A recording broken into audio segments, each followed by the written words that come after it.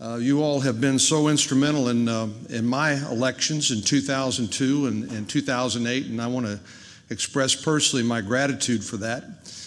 I'm delighted to be here with my friend Norm Coleman, who I just want to tell you, Norm is one of my personal heroes. You know, if you think about it, 3 million votes, roughly 3 million votes, and 225 votes separation between him and Al Franken. I should say 225 votes between Al Franken and America.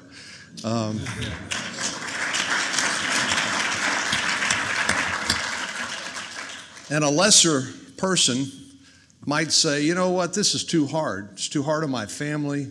I just want to move on down the road. But Norm has been a real fighter, and he stood up for us and for the voters of Minnesota to make sure that every legitimate vote is counted through this arduous legal process. And I know you're behind him 110%, and I want you to know that his colleagues in the United States Senate are behind him 110% as well. So Norm, it's great to be with you. Keep on fighting.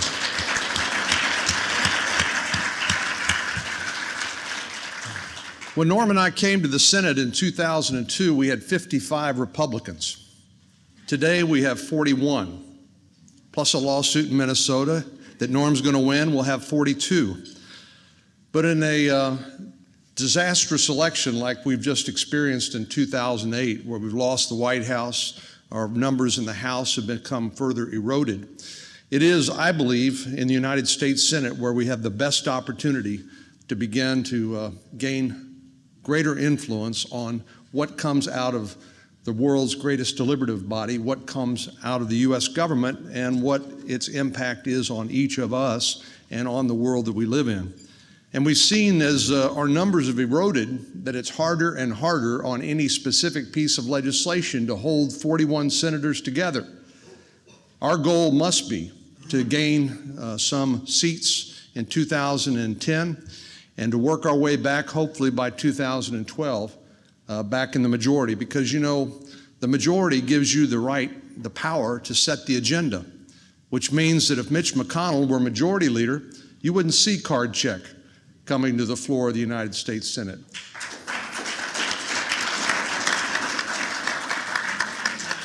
And you sure wouldn't see a budget like this turkey that has been proposed that we'll be debating over the next few weeks come to the floor of the United States Senate. If Judd Gregg was chairman of the Budget Committee, you wouldn't see anything like this budget that's come before us.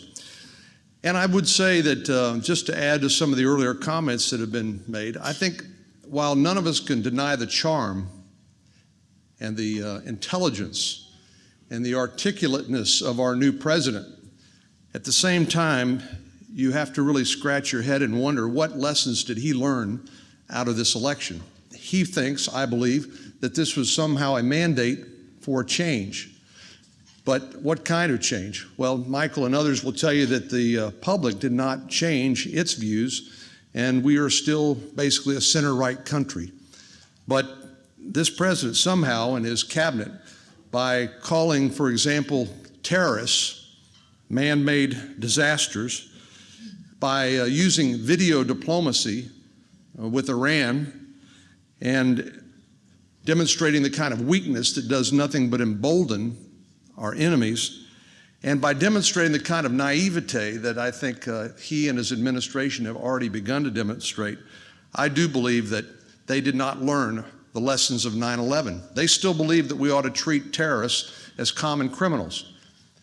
And I hope that as the president, and I truly believe this, as I hope he matures in office, as I hope he learns more from his daily intelligence briefings about the dangers that confront us, I hope he will change his views, because we cannot afford to have a president for 4 years that is stuck in a pre-9/11 mentality, where we treated terrorism like a crime and where we devalued the importance of obtaining actionable intelligence through interrogation and detention of dangerous people.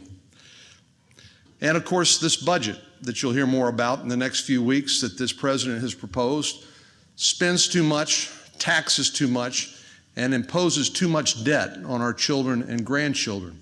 And you will hear all of the Republicans, like a unified chorus, rise up in opposition to this budget that would, if enacted, permanently change America for the worse. The challenge we have from an electoral point of view is how do we get back where we were able to have a greater influence on outcomes by making sure that on any given vote we can muster at least 41 senators in opposition to block terrible legislation and hopefully to shape and improve legislation that can be shaped and improved. And that means we need more numbers. And I want to talk to you briefly about our opportunities in 2010. Thank goodness this president has done something else and good things, and that is given us some opportunities in places we would least expect. For example, Barack Obama left his Senate seat in Illinois. Joe Biden left his Senate seat in Delaware. Hillary Clinton left her Senate seat in New York, and Ken Salazar left his Senate seat in Colorado. And let's not forget Governor Sebelius in Kansas, who would have been really the only viable Democrat who could threaten to take that seat from Republican hands to Democratic hands. Illinois, what can I say? Thank you, Governor Blagojevich. Thank you, Roland Burris. We have an opportunity that really, who could have imagined it? But I don't think there's any scenario under which anyone who is a product of this corrupt machine in Chicago and in Illinois could be said to be a good candidate in 2010. They're trying to play cleanup by people like Bill Daley stepping forward and saying he's going to run. But I dare say that there is no one who could be nominated by the Democrats in 2010 who will be able to be totally separated from the corruption that's given us Governor Blagojevich and the machine in Chicago. So I view Illinois being a great opportunity for us if we get the right candidate. In Delaware, Senator Kaufman has been appointed as a caretaker senator. He is not going to run for re-election again, former chief of staff for Joe Biden, in order to hold the seat to keep it warm for Beau Biden, who's now deployed in Iraq. While I appreciate Beau's service and on behalf of his country, I don't think the people of Delaware feel like this is some sort of dynasty where Senate seats should be handed down from one generation to the next. And indeed, if Mike Castle, the former two-term Republican governor of Delaware, decides to run, and he's seriously considering that, he was reelected with 61% of the vote in Delaware to the House of Representatives. And of course, Delaware is one of those places, unlike Texas, where you have 2 senators and 1 congressman. So Mike's already run statewide. He got 61% of the vote in his last election. If he decides to run, I think we have a very good chance of picking up Delaware. New York.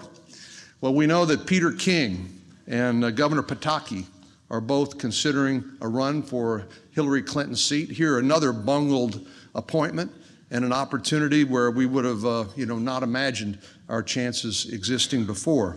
Colorado, very smart man. Senator Bennett been appointed, but he's been superintendent of the Denver School District and never run for public office before, has no political base there.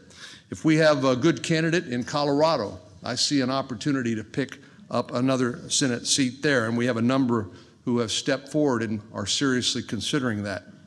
In New Hampshire, John Sununu was a big loss to the United States Senate in 2008, one of the smartest guys that we had among our peers. Judd Gregg, who at first blush tried to take the president's offer for bipartisan governance seriously, but found out how long that lasted and how insincere those gestures were, said he was going to accept a position at Commerce and ultimately declined when he realized that they were not only going to move the census to Rahm Emanuel's office and out of Commerce, but that he would have to basically stand mute in the face of a radical budget like the one we've seen proposed by the president. And Judd Gregg is going to be a big loss. We're working hard to find good candidates in New Hampshire. A number have stepped forward and said that they're interested in talking to us, from former governors to business leaders,